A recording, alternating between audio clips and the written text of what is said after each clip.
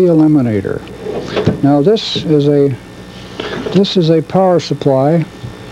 It's called a freshman AC power supply, but it was commonly known as a B eliminator, and it would make high voltage with a rectifier, usually an 80 type tube, which is a full wave rectifier. And this is quite an antique tube, this one that's in here. This is a real old 80, and it made a full wave DC voltage. We were talking about going to alternating current.